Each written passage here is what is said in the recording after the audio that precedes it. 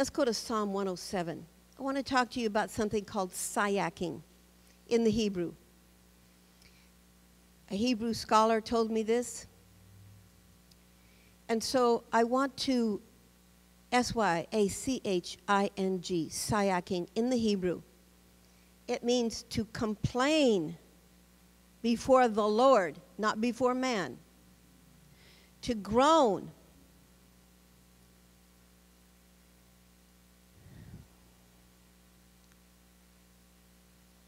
To bring forth your petition with heartfelt groanings and complaints. God, can you do this? God, will you do this? God, are you going to do it for me? Complaining and praying and crying out to the Lord when there is no hope. There's no hope. Let's just say you've got a situation in front of you. There is no hope for you. Some of us have that. No hope for us. And so you sayak before the Lord. You complain, you groan, you pray, you cry out. And you say to the Lord, can you supply a table for me in the desert? My life is a desert right now. Or let's say just this one area is a desert. Or maybe there's several areas. I'm in a desert wasteland in my life. And I'm crying out to you, God, and saying, I'm sayaking. I'm sighing and aching before the Lord. Sighing and aching before the Lord brings forth great fruit. You know, we've gotten this concept that we can't complain to the Lord. God doesn't want us to complain to each other. Do you know why? Because when we complain to one another, we pollute the other person with our doubt and unbelief. But when we sayak or we sigh and complain in anguish before the Lord, He's the one who can help us. We call upon His hand when we sayak, when we sigh and groan and complain and ache before the Lord for that which we do not have, but that which we see in our spirit. Sayaking is complaining before the Lord. God, I don't have enough. I don't have enough of you. I don't have my dreams. I don't have my heart's desires. Here's what I want in life and I don't have it. Now, what's wrong is when we go complain to somebody else because they can't give it to you. The arm of flesh is weak. The only one who can give us our dreams and our hopes and our longings is God. So that's why we get to complain before Him. He doesn't want you to muzzle your mouth. Here's what we've done. Here's how we've been taught in Christendom, in the church. You just shut up. You muzzle your mouth. You put a tape over it. If you ever want to complain, don't you complain to the Almighty. That's bad to complain to the Almighty. No, it's not. That's who you're supposed to complain to. That's who you're supposed to sigh and ache to all the time until you get what you want before the throne of grace. He wants to give you everything He's got at the throne. He wants to pour and pour and pour it out on you. But He has to hear your heart longings. He has to hear your cries. He has to hear your complaining to Him because He's the one who can do something about it. Our complaints to Him move the hand of God. The hand of God is the Holy Spirit. And as we complain and sayak and sigh and ache and go before Him saying, this is what I have to have from you. I'm not looking to another. I'm only looking to you. I've got to have it to the depth and core of my being. There are things inside of me that are not satisfied. Can't we say that, every single one of us? I'm not satisfied. I'm not satisfied. You've given me so much and I appreciate your goodness, but I am not yet satisfied. Stay in that place where you aren't fat and sassy and satisfied saying, well, I've got all I want. Don't be satiated. Satiated means you're full, you're filled to the full and you can't receive anymore. Always come to the Lord on empty saying, I'm not satisfied. I have not been satiated. You promised that you would satiate the lives of the priest with goodness. I have to have more of your goodness. I don't have enough goodness. Here's where you got to fill in some goodness because I don't have it. You then enumerate to Him the goodness that you have to have from Him. I don't know what the goodness is that you have to have from Him. I know what the goodness I have to have for him. I have got to have intimacy with Jesus Christ. I've got to have intimacy with God the Father and the Holy Ghost. I've got to have intimacy with his angels, and especially in his word. What are your needs? What are your great demands? What are your great needs from him that only he can satisfy? You must bring them up from the surface and look at them and understand what it is that you have to have from him to be satisfied with your life. God will give it to you. I want to look at Psalm 107. It's such a remarkable psalm. This is the psalm God gave me when I was living in Tulsa, Oklahoma. My mother and I were living with my sister. She lived in a beautiful, beautiful home on a 16-acre pond. Had black swans and white swans. The geese were always there on the water. I worked for Kenneth E. Hagin as his editor. My sister worked for Oral Roberts. And we would come home in the evening and we'd get in our rafts. We had rafts, and we'd go out in the middle of the pond and we'd look at the black swans. They're so remarkable. And the white swans and their little babies. And we'd look at the geese in the water, frolicking in the water. It was idyllic. It was so yummy spiritually. And I'd take manuscripts of books that I was working on for Brother Hagin, and I'd go out and I'd edit these manuscripts, and I just lay in the sunshine. It was the best life I could have ever thought possible. There wasn't anything lacking, seemingly. I had great fellowship with the Lord. I had a prayer partner that we'd start every Saturday morning at 10 o'clock in the morning, and we would worship God in my apartment till 3 o'clock in the night. Worship all those hours. Wouldn't eat, wouldn't take breaks, because we were so caught up in ecstasy that we didn't need anything else. We just needed Jesus. Came into a place in the Lord that was so phenomenal that for days I couldn't speak. I couldn't utter a word because I was so caught up in the Spirit of God. I was so fulfilled with that kind of worship life. It was so meaningful to me. And I got so close to Jesus that I could reach out and touch him. He was mine in a way that I've never experienced him before. And God the Father has always been mine. He's my special companion. When I was a little girl and I would run to my grandmother's house, somehow, I don't know how, by the grace of God, I would look up and see my Heavenly Father. And he was watching me and looking at me. And he loved me and adored me. And there was a special bond with him. And it's been all my life with God the Father. So now fast forward. I'm in this idyllic life, living with my sister and my mother in my sister's house on that beautiful pond, Mill Creek Pond.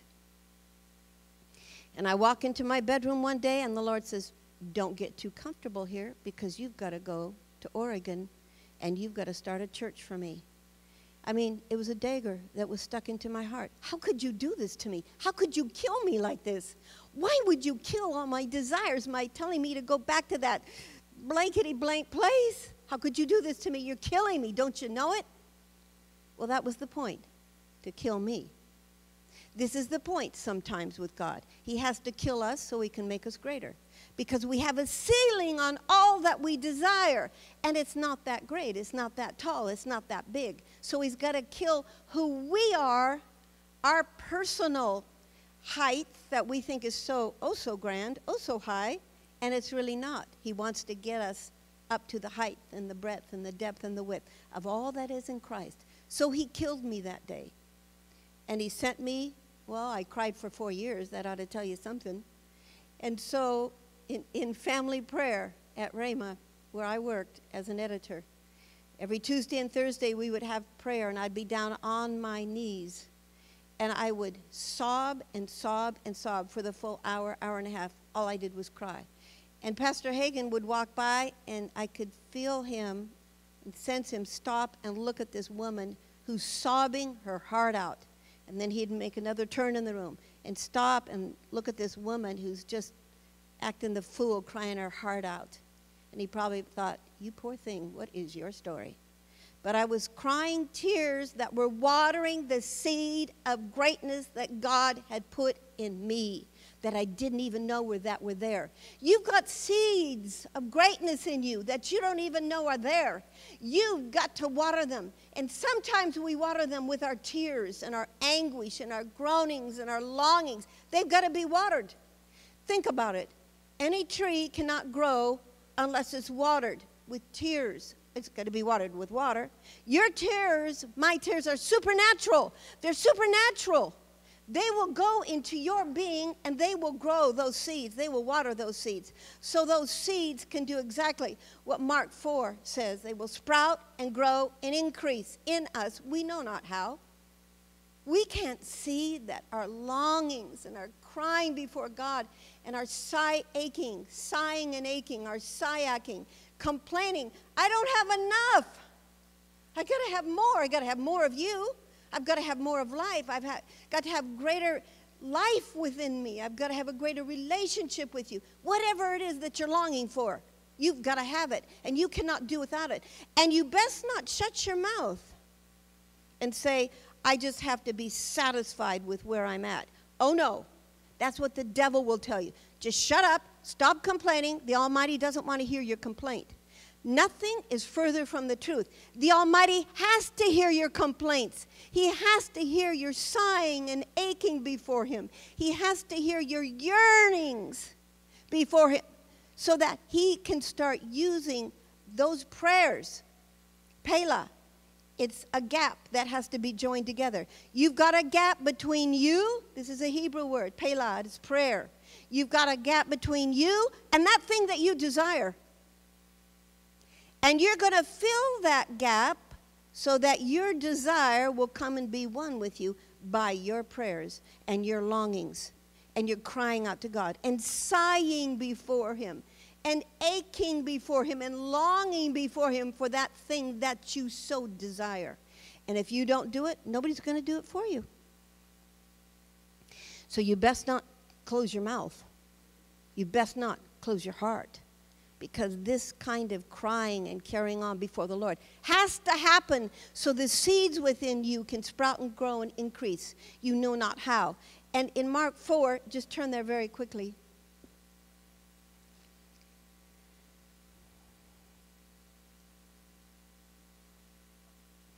God is the author of this siyaching. He institutes it. He puts it within you to do it. And you can't close your mouth. Verse 30. And Jesus said, to what shall we liken the kingdom of God, or with what parable shall we picture it? This is a word picture. Word pictures are phenomenal. They tell us truth. It is like a mustard seed, which when it is sown on the ground is smaller than all the seeds on earth. Everybody has faith and seeds of longing the size of a mustard seed within them. Whether you know it, whether you feel it or not, they're in there. Then Jesus said, but when it is sown in your heart, in your life, in your innermost being, it grows up. If you water it with sighing and aching, asking, prayer, crying out. Crying out is siyaching too. Crying out to the Almighty. It will grow up and become greater than all the herbs, than all the seeds, than all the trees. And it will become so large that it will shoot out large branches. This is within you. Where's the tree at in you? Some of you want your heart's desire and you've got seeds, but you've never watered them. With groanings. Romans 8:26, groanings before the Lord. You can groan inwardly. Nobody has to hear you. You can groan outwardly, but you've got to groan. You've got to carry on before the Lord. You've got to complain and sigh and ache before Him for that thing that you want in life. And when you do that, you'll be watering that seed. And it will sprout and grow and increase within you, you know not how, until it's a tall tree. Now, once it's a tree within you, you can feast off of it because now you have your petition. And now you will partake of the fruit of that tree that you and the Almighty have grown up together. Do you see that? Your own prayers, the watering, the washing of the water of the Word, using Scripture to harvest the seed within you. Lord Jesus, you said it. Now you have to do it. You spoke it with your mouth, 1 Kings 8, 15 and 24. You spoke it with your mouth. Now fulfill it with your hand. This is the way you have to carry on before God. And then it will sprout and grow and increase and become a huge tree. And the fruit that grows on that tree will be supernatural fruit, and you'll eat of it all the time. Remember, if you don't grow up those seeds, who's going to do it? Who is going to do it? It's for you and Jesus in partnership. Now I want you to go back to Psalm 107. I give thanks to the Lord, for he is good, and his mercy endures forever. Whatever you do, stay on God's side. When you go through a trial, don't ever blame God. Don't ever chastise God for the trial. The trial is there because we live in a fallen world and because there's a devil. But God will take every trial you and I encounter in life to make us greater on the inside. Because we will go through that trial, and God will bring his help, his mighty hand, and we'll overcome it. And once we're on the other side of the trial, it's experience. Experience is a Hebrew word which means get out of the trial what you were supposed to get going through the trial. Within every trial, it's not that Satan's teaching us, it's that God is teaching us. In every trial, you have to gain experience. And experience means that you've got to find out, okay, what did I learn going through this trial? What did I get out of it in Christ? How did I change? How did I become greater? How did I get stronger? It's not that God throws trials at us. There are already trials in the earth. Just living here is a big trial. But God has got something to teach us in every single trial, where when we're the other side of the trial, now we've got experience, and we need to say, okay, I learned that lesson well. I learned my lesson. For me, when God told me to move out here, I don't know if I want to confess this. Sheesh.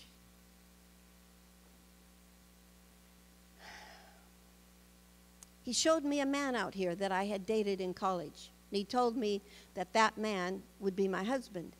Well, I didn't want to move to Portland. He was wonderful. I loved him. But I threw such a fit. I remember one day I walked into the cafeteria at Kenneth Hagin Ministries, and I said to the Lord, no, I won't go. I'm telling you something. If you got any brains, don't tell God no. You will go to hell. I don't mean literally. You will start going through hell at the moment you tell God no. So I got in God's face. Big shot me, little pipsqueak. I had the audacity to get in God's face and say, no, I'm not going. Did I think I could win against the Almighty? Did I know the horrors my life was going to go into? No. Wisdom is gained by costly experience. So I said no to the Almighty, thinking I'm a big shot. From then on, my life went into hell. And finally, I had to go anyway because God's foot was on my tush, my banuch, my derriere. And he shoved me out of that place. I went to camp meeting that year. And my mother is sitting across from me in the grandstands in the arena, this huge arena that held 18,000 people. And Kenneth E. Hagin, the greatest prophet of our time, spoke and said, there's someone here. As soon as he said there's someone here, my heart starts. I thought it was going to beat out of my heart. It was the Holy Ghost bearing witness to me that he was talking to me. Brother Hagin prophesied and said, there's somebody here. God has asked you to do something. It's oh so far greater. It's so great. You couldn't do anything as great as what God has called you to do.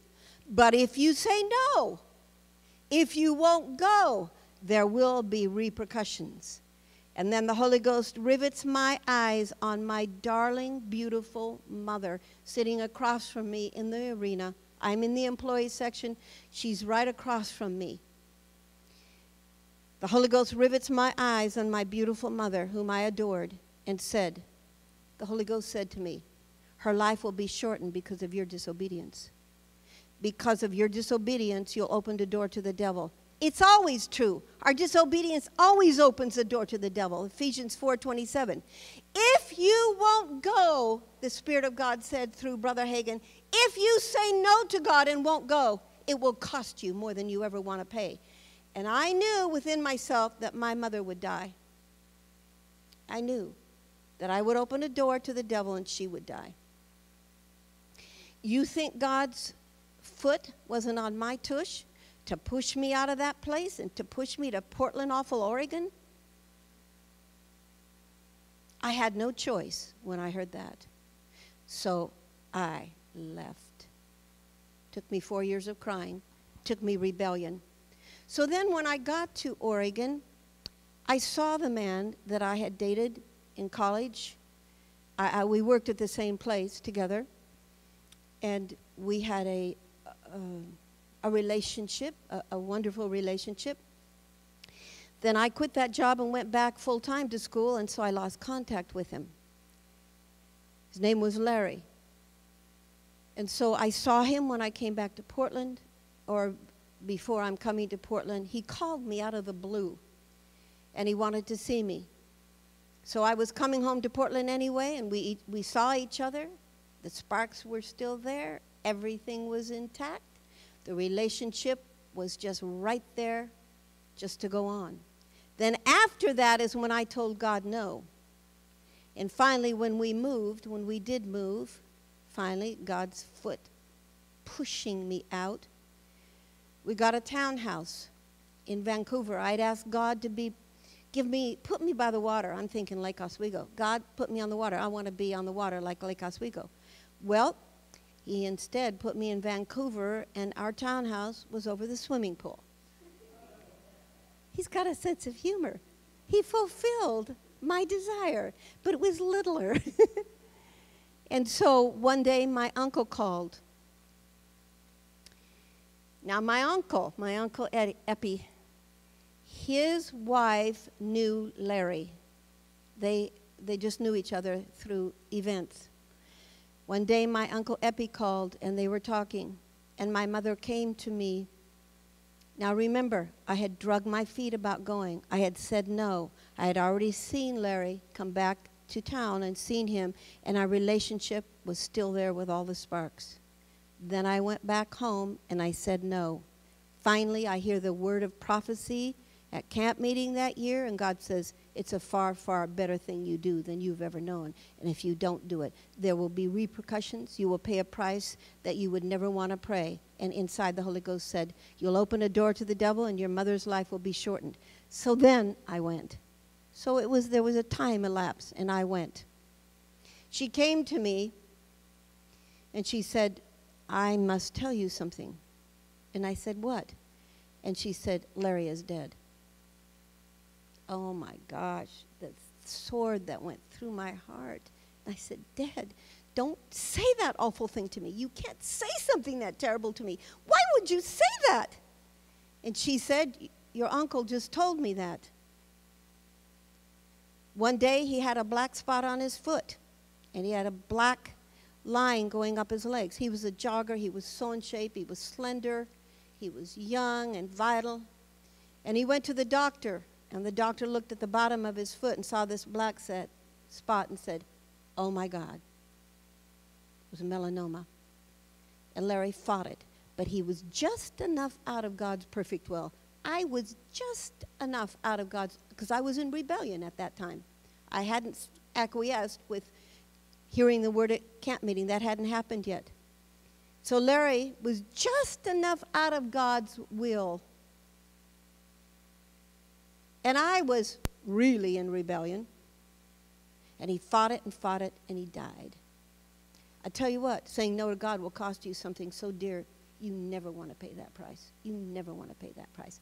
That's why you sayak before God. You ache, you complain, you bring your complaint. Okay, I want to read through this just a bit, okay, so you understand why I'm going here. Give thanks to the Lord, for he's good. God's always good. He's never the culprit. He's never the big meanie. That's the devil. Get your theology straight. The thief cometh but to kill, steal, and destroy, but God comes to give us life, and that more abundantly. Let the redeemed of the Lord say so, whom he has redeemed from the hand of the enemy, and gathered out of the lands from the east and from the west, from the north and from the south. He's gathering us from our dismal places, our places of abandonment and bitterness. They wandered in the wilderness in a desolate way. Many of us have wandered in the wilderness in a desolate way. They found no city to dwell in, hunger and thirsty. Their soul fainted in them. Then they cried out to the Lord in their trouble, and he delivered them out of all their distresses. This is sayaking. This is sighing and aching and complaining and bringing all of our bitterness. I am so bitter at my life, or I'm so bitter at this circumstance. I'm so bitter at that circumstance. You are the one with the great, big, mighty hand that can heal me and pluck this out of my heart. You've got to do it, because I'm sayaking before you, and I'm bringing before you all my complaints, all my dismal, futile attempts to make of myself something. I'm bringing them to you. Now you've got to build me and make me what you'd have me be. Do you see this? They cried out to the Lord in their trouble. Don't think you can't cry out to the Lord and complain to the Lord. You best complain to the Lord. Just don't complain to your brothers and sisters, because they don't have the supply. God alone has the supply.